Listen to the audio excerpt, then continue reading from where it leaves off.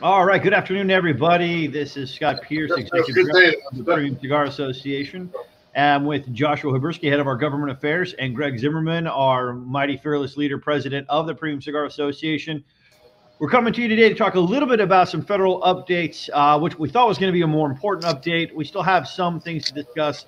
Some stuff is coming down the pike in terms of this tax bill, the Build Back Better plan, and also some interesting things kind of happening. We'll dive deeper into some of these things as more information comes out, as well as there were some key elections that happened last night that actually could have some importance and will have some importance as it relates to next year, whether it comes to Virginia, potentially Ohio. New Jersey is still too close to call, from what I understand. But we're going to dive into a lot of what this kind of means, particularly as it might play out on a federal landscape with some of these elections.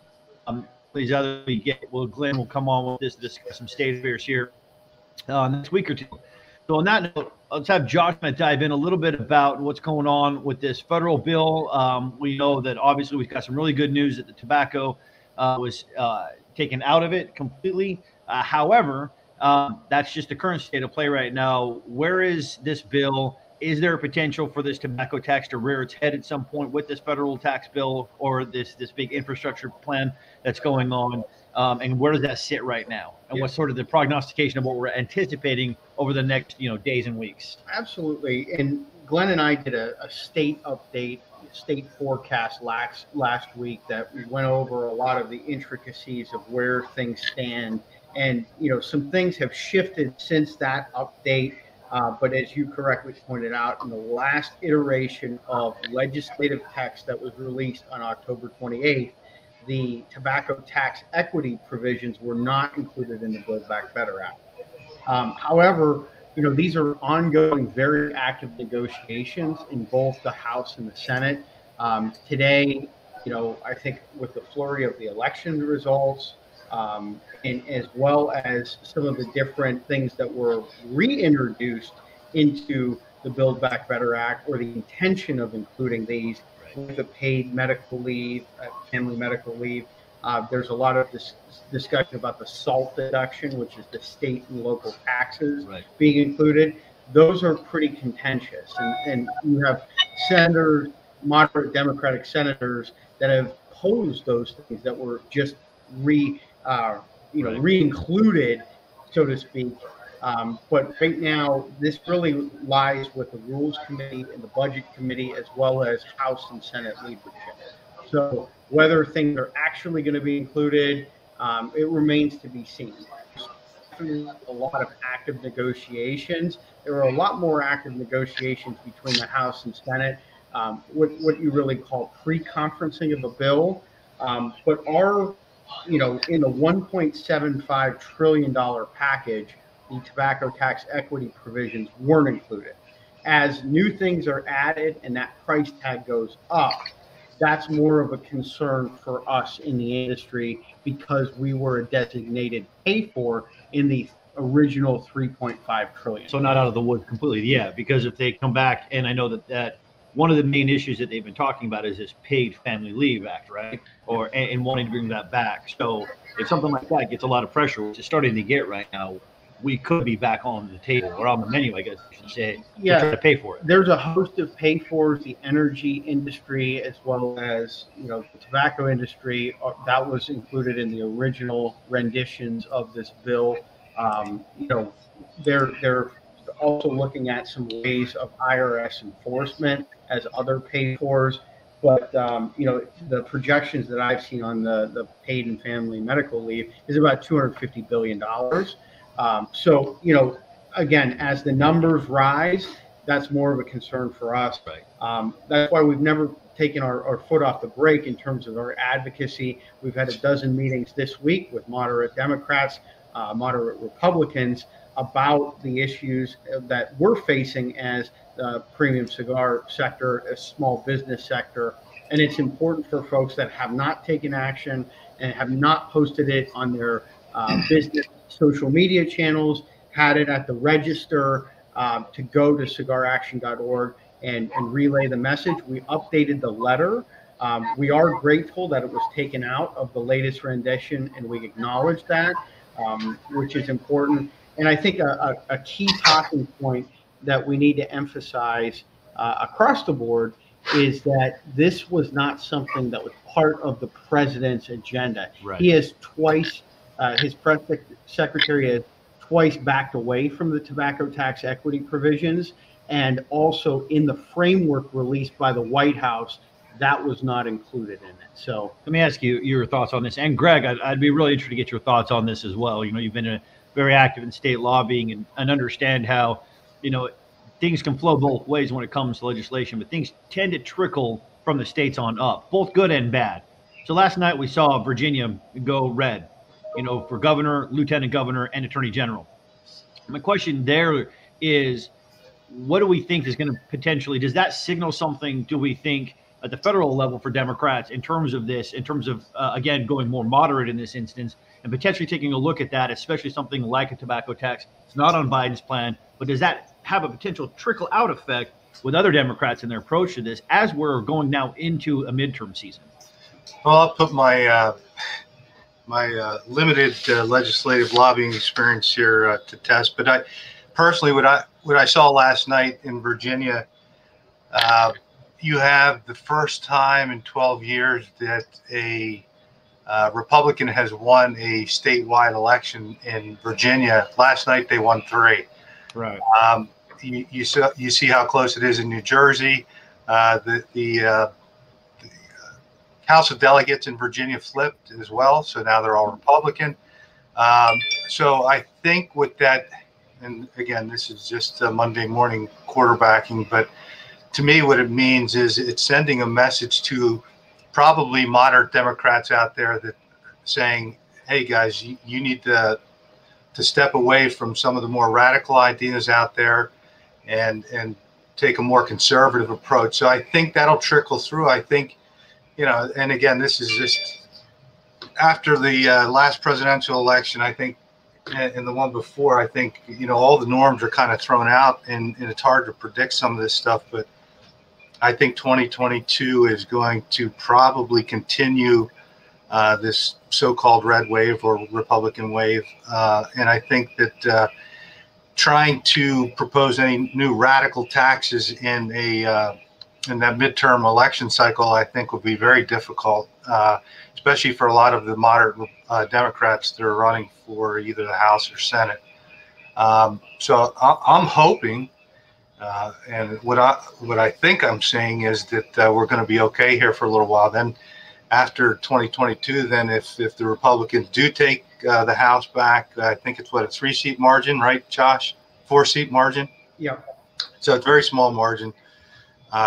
It only takes one in the Senate to get back to control of McConnell, and then I think you're going to see, you know, that we might be okay. But that's on a federal level. Like you just said earlier, a lot of this stuff percolates from the states, so that's where we're. It doesn't matter really what happens at the federal level.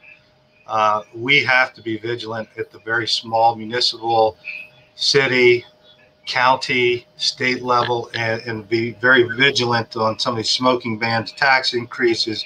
A lot of these states have given the localities the ability to tax and regulate all OTP. So Josh would know much more about that than I, but that's, I think, where we need to put our primary focus. I think federally we're looking pretty good, in my opinion, but we're not out of the woods with this taxing. That could rear its ugly head, but hopefully with what the message the American people sent last night, I think the infrastructure package that was being proposed and it kept getting reduced, I think they sent a pretty clear message. We had enough.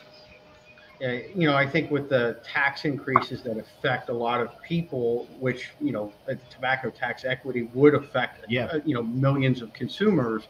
Yeah. That is something that it definitely comes up in the discussion from last night, that there were some things that, especially in that first rendition of the bill, that were introduced that were radical, that were unpopular. There are pieces in there that are popular.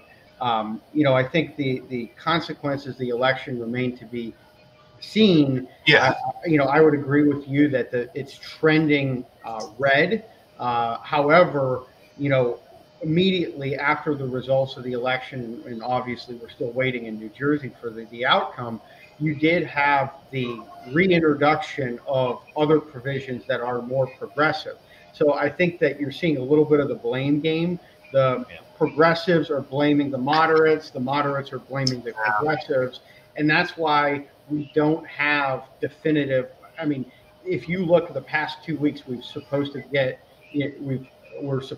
more legislative text, the actual bill. You're seeing a lot of members of Congress, moderates especially, saying, hey, slow down. We need 72 hours to read the bill.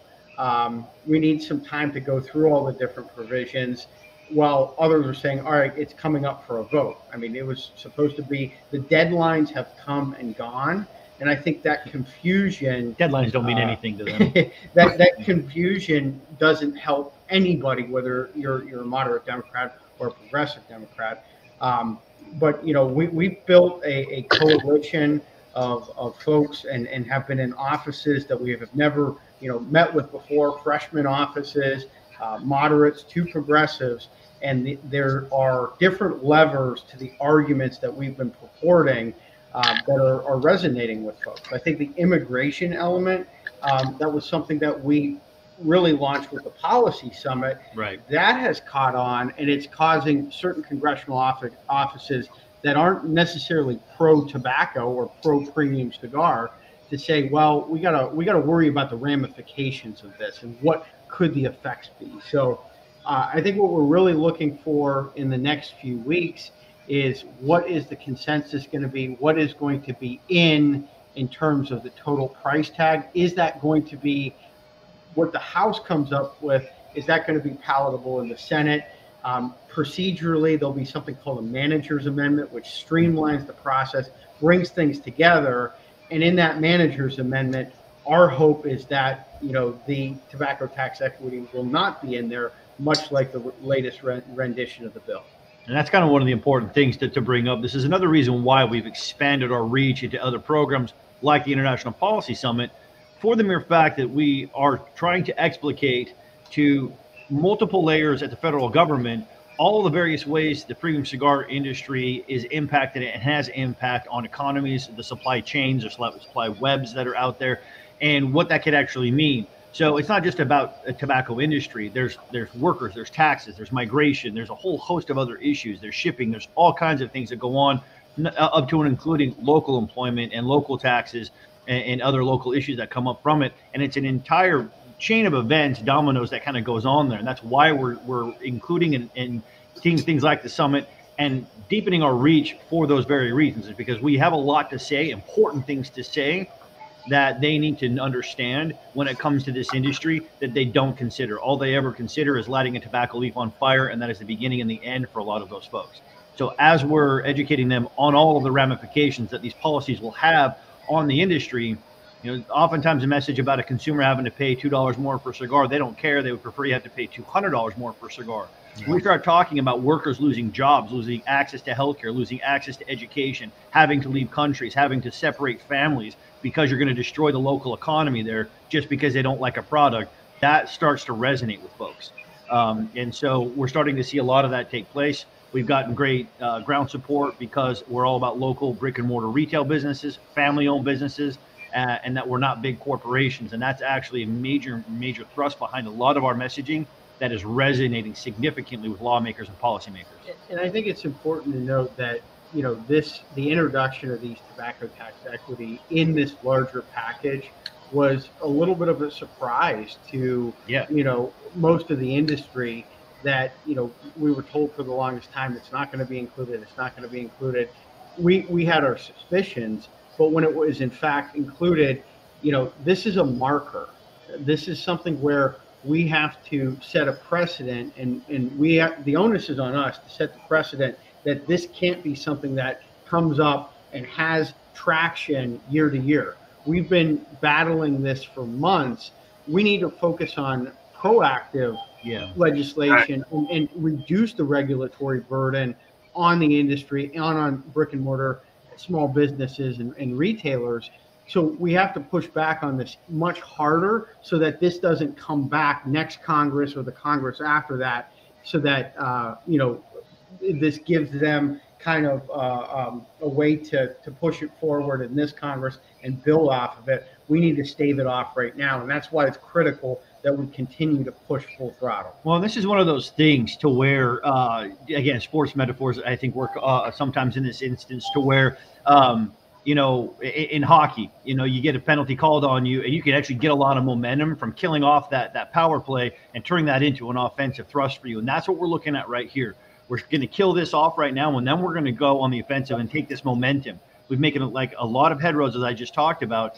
And then now we can use that momentum to now go on the offensive and say, look, not only do you not damage us, but there's other things that exist that really hurt us that we can change, simple ways we can change to help our industry, to help all these other issues that we've brought to light. So that's what we're looking forward to doing.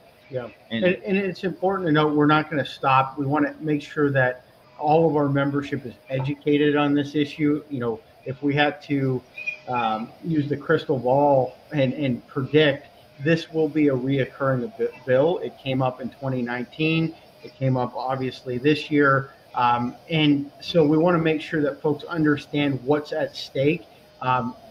We did recently put together a magazine article on tobacco tax equity in our next issue. So I want to make sure that, you know, folks are aware of that. There will be timely developments between now and when that magazine is at our members' doorsteps. But, you know, this is something that we need to be vigilant of for the foreseeable future. Also in that magazine, we'll have some state association contact info, as well as a state association forecast, which we talked about in the segment last week that Glenn and I did. Yeah. Okay. Gracie, Orlando, Wes, Mike, it's good to see you guys. And Orlando, I hope everything goes well with your transition to Florida. And absolutely, we're very excited about the new Attorney General. We do think that we're going to actually, being a resident of Virginia, I'm pretty excited about what this can mean for some of the changes to take place in Virginia to help the local Virginia retailers. I know that that's going to be important. I think we're going to get some good stuff done in Virginia for that. So very much looking forward to that. Greg, any last thoughts before we get everybody back to their Wednesdays? No, I just think it's, you know, continue the beating of the drum. It's extremely important for everyone. More now than ever to get involved. You see the fights that are going to constantly come up, you know, all the way from local to the federal level. And it's time now to, if you're not in a state association, form one. It's not that difficult. And it's a very effective tool. Even I've used our state association members here. We have very bipartisan cigar caucus here, and I've had those guys help me at the federal level. So, you know, you can kind of build that relationship from the local on all the way up to the federal level. And I think it's a very effective tool. So please just get involved, and any of the tools that you need, we have them. We have a toolbox, and we can help you put it together. Absolutely, Greg. That's a good point. You know, with the state associations, you know, we were able to work with them to get 15 letters sent to key senators and House members. Like that, I think previously it was, you know, you had a lot of state advocacy, and you focused, everyone was focused on their individual state and the locality. PCA, we want to be a honest broker and partner to facilitate relationships at the federal level coming from the states.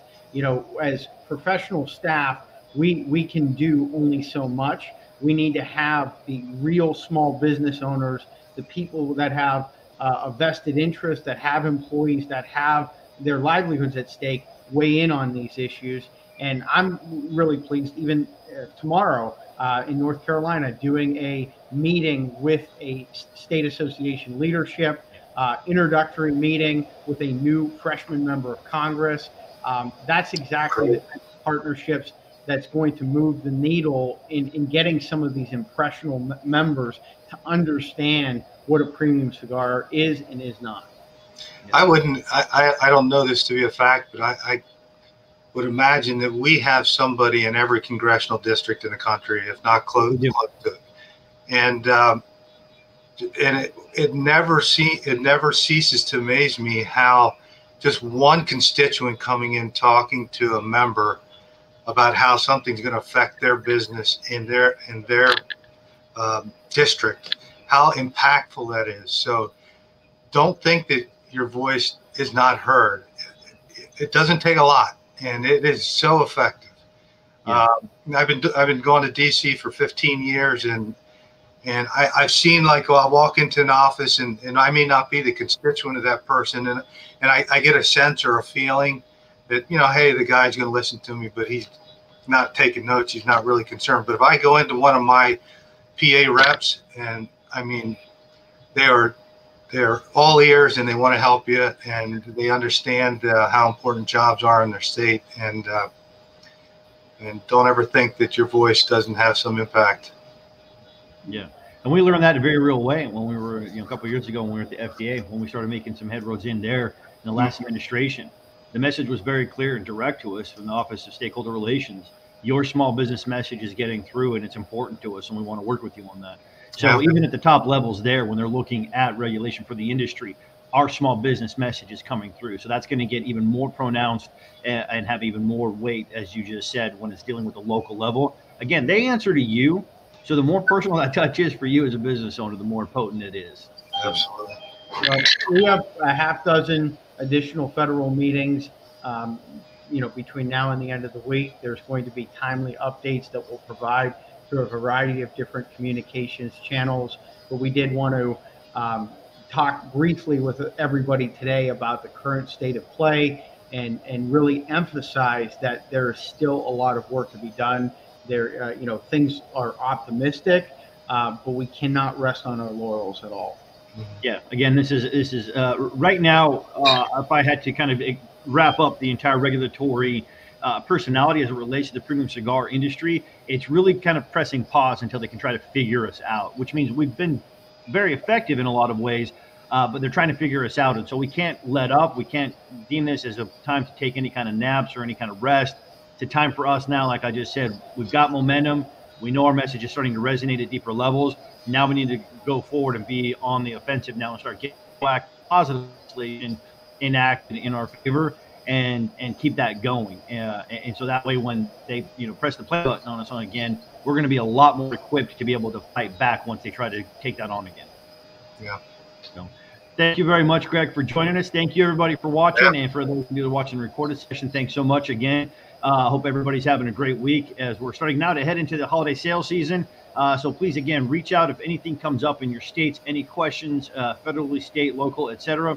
We're always here. And also, we are kicking off our now dues renewal season for all of those that are out there that are members of the association. Start renewing now. Contact Aaron Holland if you have any issues with your membership renewals. So get that done as well. And we'll head into a successful 2022.